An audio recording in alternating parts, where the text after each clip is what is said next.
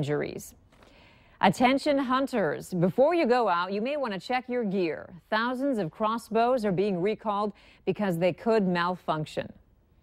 The recall involves two brands of crossbows, 10-point and Wicked Ridge. Even after the safety has been re-engaged, the crossbows can fire under certain circumstances if the hunter pulls the trigger. The crossbows were sold nationwide at hunting and sporting goods stores. People should contact 10-point for instructions on how to receive a free repair. For more information, head to valleynewslive.com and search for this story.